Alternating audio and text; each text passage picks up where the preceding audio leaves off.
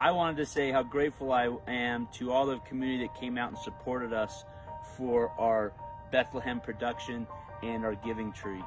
We're trying to bring back the two things that are often lost in Christmas, which is the true meaning of Christmas, of giving, and keeping Christ as the center focus of Christmas. And everyone that came and were a part of this, hopefully brought that into your Christmas season. I was amazed. I'm not from this area, and I was blown away at the community support for this cause that we had.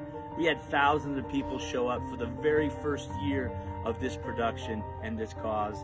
We were so thankful, all of us here, that the community reached out so generously.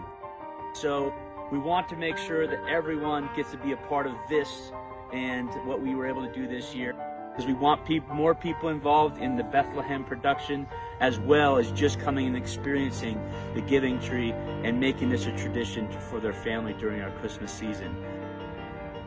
So I'm calling out all the Christians in this community to come out and be a part of our giving tree at State Line Speedway, and also a part of our production of A Night in Bethlehem, where you'll be able to feel the Christmas spirit and also give back to people in need.